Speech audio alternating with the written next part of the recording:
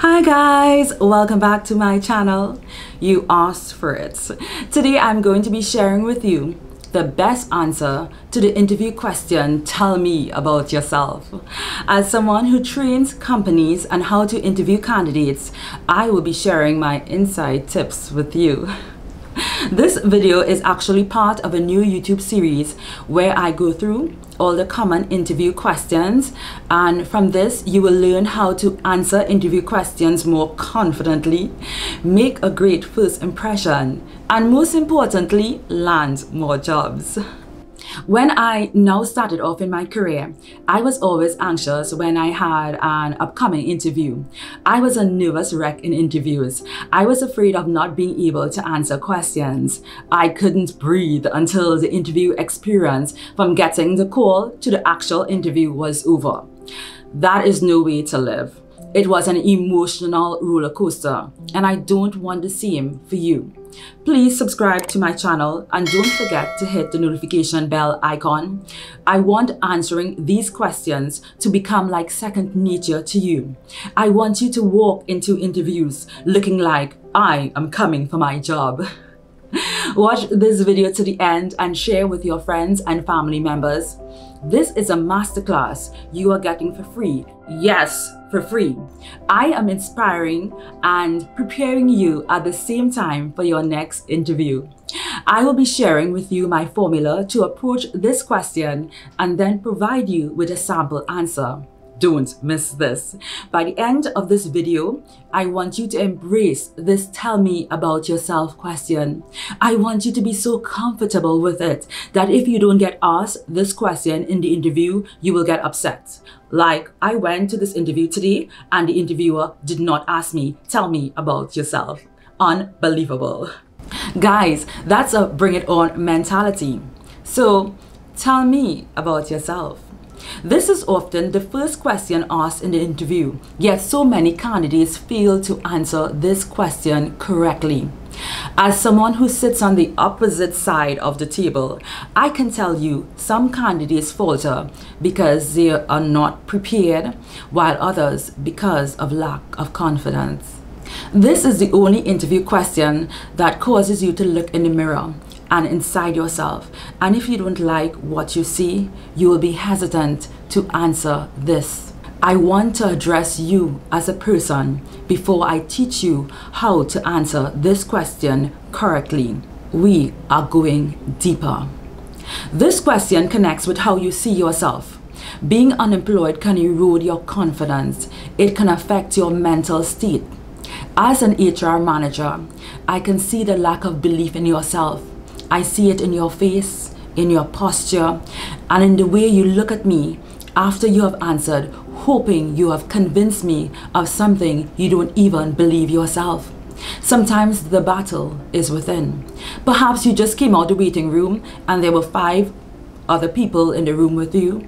You looked at the other candidates and thought, I don't even have a chance.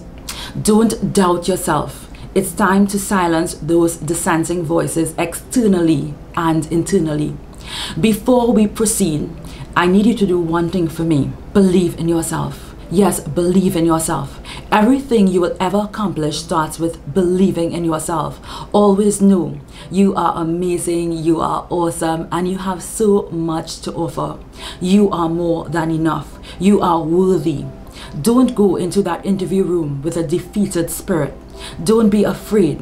Go boldly and take your seat at that table. You deserve to be there. Today, decide that this is going to be the moment when your life changes for the better. Don't think you would be lucky to get that job or work for that company. Instead, think that company would be lucky to have you.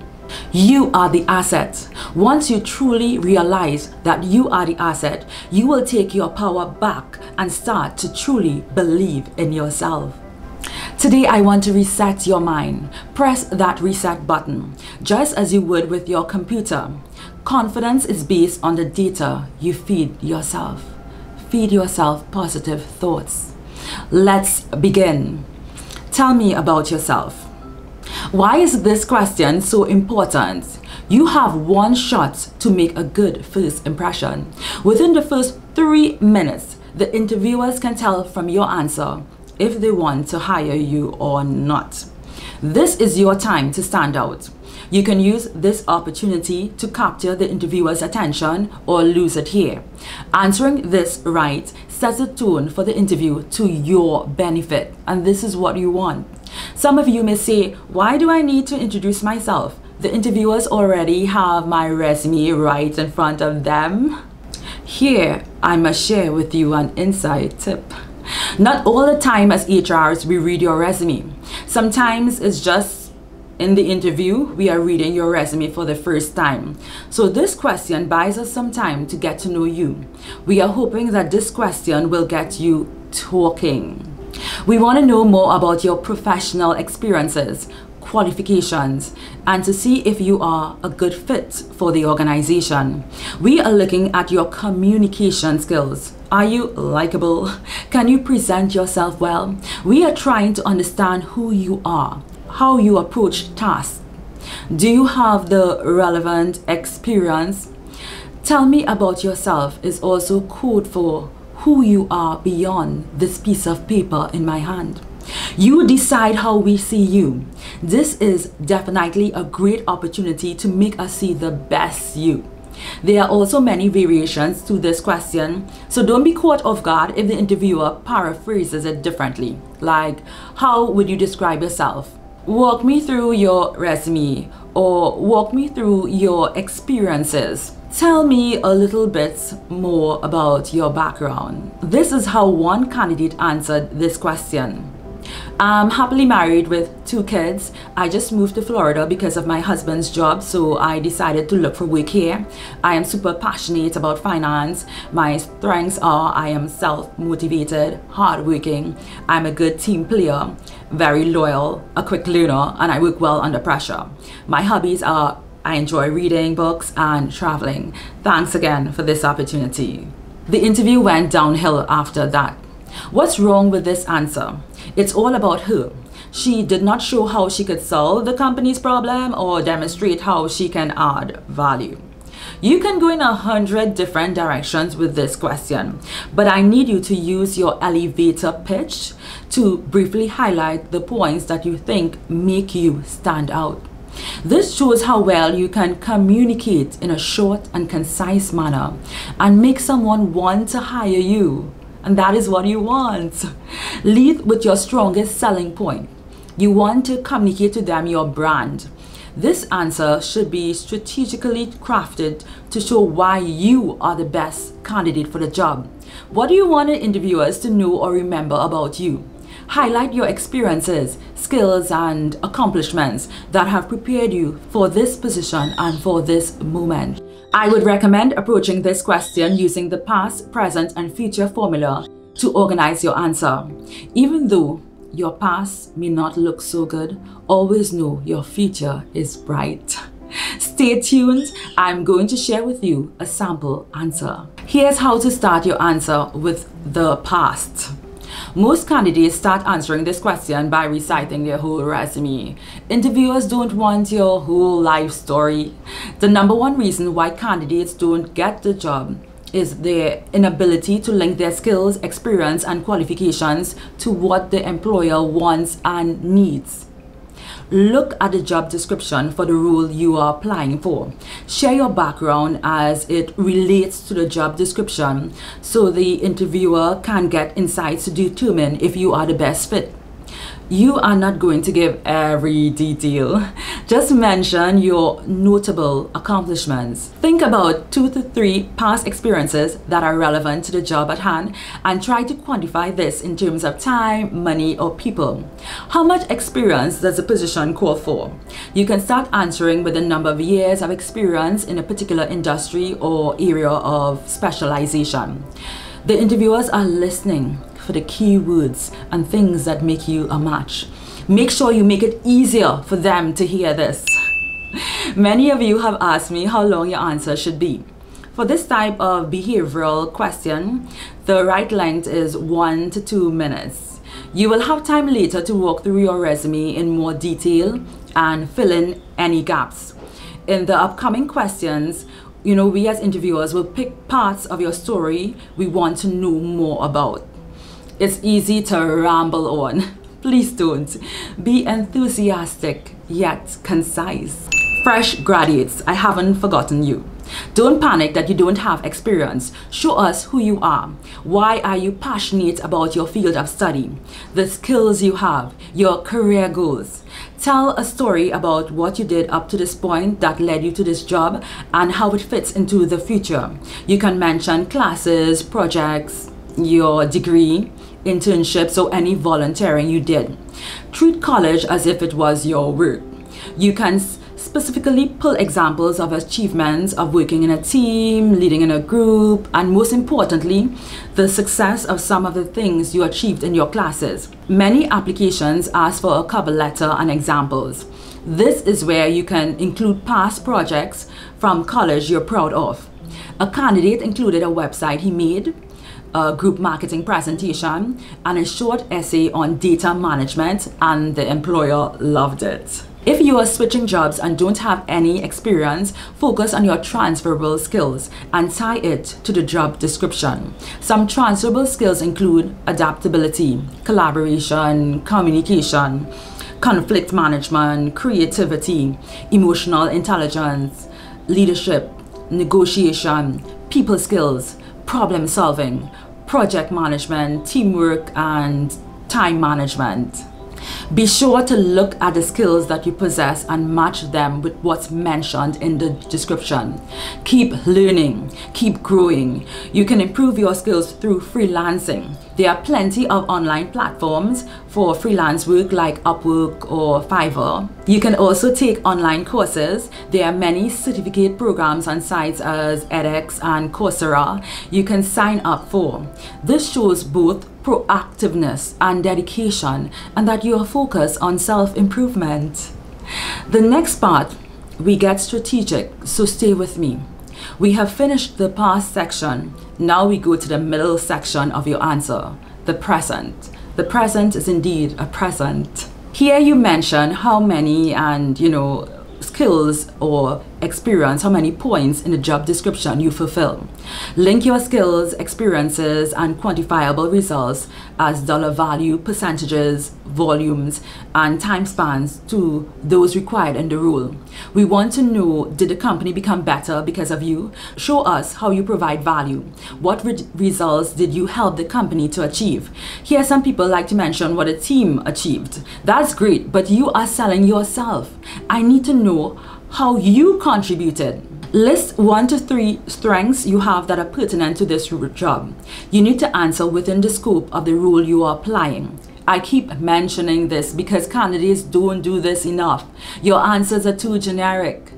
Don't think because it's the same job you have been applying for, you don't need to study this. Different companies have different requirements. Take a note of what skills the job description has. Make sure they are the skills and accomplishments you share. What skills does a position require? Marketing, finance, data management. Then share those skills. What motivates you? What impact do you like making for companies? Focus on details and outcomes that you can quantify. What problems you can solve. What value can you bring? This is why it's so important to research the company and tie your answer to the specific role. I know you are a hard worker and a good team player. Don't tell me you are good. Show me how good you are. In both past and present outlines, mention your skills and experiences relevant to the job. In this way, it keeps all of your skills and experiences at the top of the interviewer's mind. Next up, the ending. Future. End with why are you there? Make a case why you are a good fit. Pitch the unique qualities you bring to the table. What makes you special? You have marketing experience, so does the other 10 people I have interviewed. Include 2 to 3 sentences at the end to say why you want to work for them. I love how your company is committed to the environment. When I saw this job posting, I knew I had to apply. I mentioned in my previous video 5 tips to get hired fast, how to research the company. Go on the company website and look for something that matters to you. Maybe it's their mission, products, or corporate social responsibility. Link this to why you are here. What excites you about the position? Wrap up your answer by indicating why you're interested in this and why you are the right fit for the job. As HRs, we want people who are versatile and well-rounded, who can contribute to the overall success of the company. Here, most people will tell you never mention anything personal. Ignore this. This statement should give a little sense of your personality too. By giving a little hint into your personal life, this gives a complete picture of you. Mention something that will make you stand out and link it to how you can contribute to the company. Keep it short, maybe 2 lines. We are getting thousands of applications and interviewing hundreds of candidates, most with the same skill sets and experience. Here is where you can make a lasting impression. Don't say something like, in my spare time, I make YouTube videos. How will that benefit the company? Link your answer with how you can help the company or department. In my spare time, I volunteer at an orphanage. I love giving and helping others. Therefore, the company's mission perfectly aligns with mine, and this is why I'm excited to work here. One candidate we hired mentioned he did photography on the side, although he was a customer service rep and would take pictures for his department at team events. He stood out and we hired him. This is the finishing touch, the icing on the cake. Putting it all together. Here's a complete sample answer sectioned off into the past, present, and future formula. Past. First of all, thank you very much for inviting me to be interviewed for this position today. Over the years, I have built up lots of skills and experience that I believe will be of benefit to your organization. I started my career as a customer care representative, working my way from the bottom up. This really made me understand the needs of the customers to better serve them. During this period, I increased customer satisfaction to a 90% rating over a 24-month period. 1 year later, I was promoted to customer relationship supervisor. I was praised by my manager for working as part of a team that managed to increase company sales by 30% in 6 months. I did that for 3 years. Present, continue. Loved it, but I wanted more growth and development opportunities. Then I moved over to Company X and took a management role to lead a specific division and to build a team of 100 people. I love managing teams and solving customer problems. I particularly enjoy this business, especially the opportunity to connect with people. I was able to work with my counterparts in HR, marketing, and finance, and we were able to successfully grow the business. I formed some significant customer relationships, resulting in a 25% increase in sales in 8 months, totaling $3 million in revenue. Feature. A little bit about me. In my spare time, I am a photographer, but I don't do that as a job. I would be the one taking pictures at our team meetings and meetups for my previous organization, which led me being awarded team player for 3 consecutive months. I enjoy helping companies stand out and increase their customer base in order to grow their business. I am the type of person who will always act as a positive role model when dealing with employees and customers. I know that one of your company's core value is putting customers first, and for this reason, I know I would be a great fit for this job. If you hire me in this position, you will quickly see a positive increase in customer satisfaction. Thank you. In this answer, the candidate mentioned experience, skills, and quantifiable results. The job description called for leadership, collaboration, working well in a team, which he also mentioned. Then he ended by sharing a little bit about himself and stating why he was a perfect fit for the role. I know some of you have said in the comments you have no notable achievements. Yes, you do. Go through your experiences with a fine-tooth comb. Have you ever been praised, thanked, recognized, won any performance awards, team player award, or even if you have been promoted, mention it. Use my sample answer as a baseline. Please feel free to make it your own. More importantly, prepare. Write your answer down. Use a timer. Remember, no more than 2 minutes. You don't want to bore the interviewer. Rehearse, but sound natural. Practice in front of a mirror. Body language is important. Make eye contact and remember to smile. And if you didn't get a job, don't put yourself down. Accept it was never meant for you. Sometimes they already know who in advance they want to put in that position. Do your best and let God do the rest. No need to sulk about what you can't control. Look forward and not in the rearview mirror. There will be many more opportunities ahead. Be patient, your time will come. In conclusion, being unemployed doesn't define your value. You are amazing, you are awesome. Keep moving forward. The right opportunity is ahead, just around the corner. After watching this, I hope you are feeling better about yourself and more confident and ready to tackle the tell me about yourself question in any interview. Thanks for staying to the end.